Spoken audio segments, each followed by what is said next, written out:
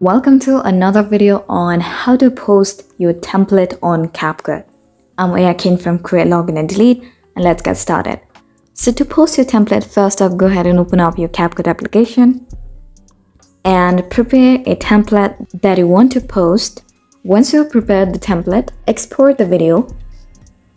Well, to post your template on Capcut, you need to be a pro editor or a regular editor. If you're not one of them, you're not really able to post your template on Capcut.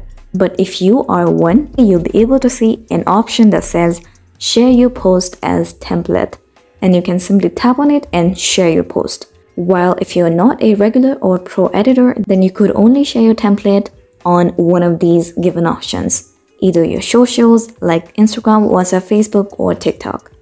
So yeah, I hope you found this video helpful, and if you did, please like, share and subscribe to us for more great contents. Thanks for watching.